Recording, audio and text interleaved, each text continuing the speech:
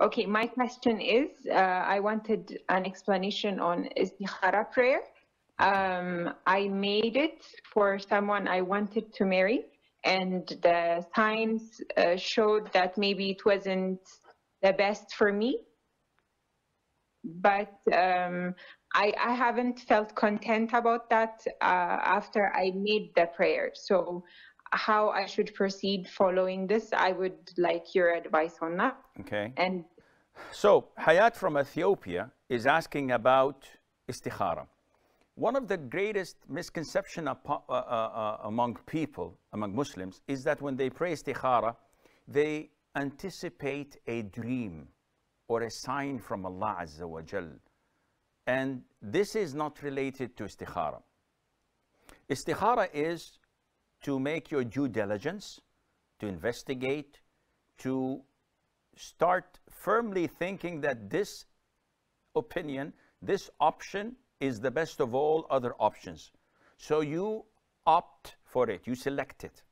Now, I pray istikhara, 2 rak'ahs, I make the dua, Allahumma inni astakhiruka bi'ilmik, I seek your choice through your knowledge.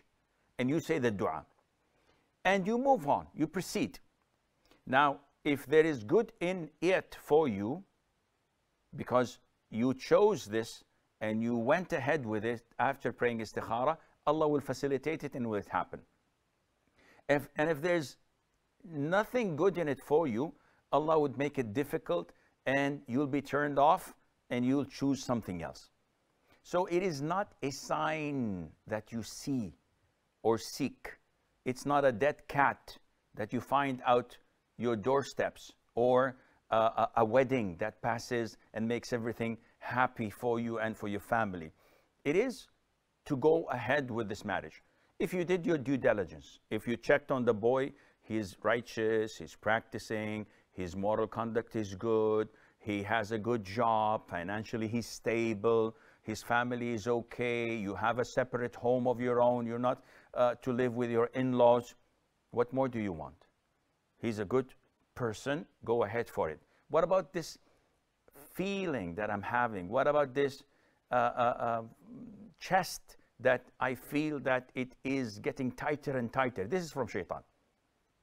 This is from shaitan because this is a good proposal and you both will be or will become a good couple.